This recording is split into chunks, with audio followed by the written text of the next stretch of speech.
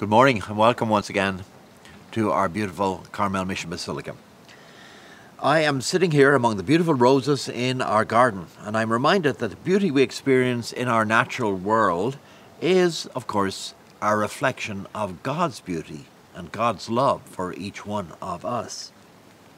And the care that we offer to the earth, of which we are stewards, is a reflection of a love that we are returning to our Creator God. A saint who truly felt connected to the love of God was Saint Teresa of Avila, also known as Teresa of Jesus. On Tuesday we talked about Saint John of the Cross, who was a contemporary of Saint Teresa and a fellow mystic and reformer of the Carmelite order. They were close friends and close in their spiritual lives. Mentoring each other indeed. Today I would like to share a poem by St. Teresa that captures the joy and love she experienced in her relationship with God. St. Teresa was a 16th century noblewoman who felt called to the monastic life. She joined the Carmelite order and was deeply involved with the Counter-Reformation, the Catholic response to the Protestant Reformation that was taking place in Europe. She was a prolific author, and her seminal work, The Interior Castle, is considered an integral part of Spanish Renaissance literature, as well as being a spiritual classic. She was a mystic, and her writings help form the canon on Christian meditation practice and Christian mysticism. And she's had a profound influence on theologians and philosophers, both within and without the Catholic Church. She said once of contemplative prayer, "It is, in my opinion, nothing more than a close sharing between friends.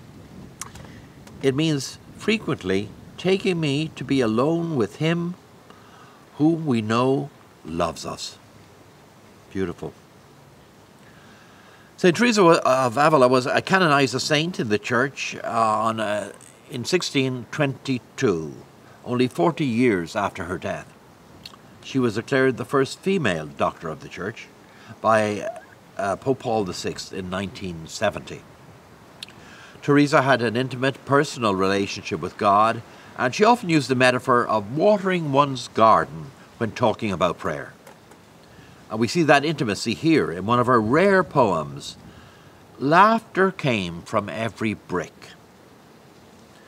For her, God is not a remote figure or some sort of an intellectual idea.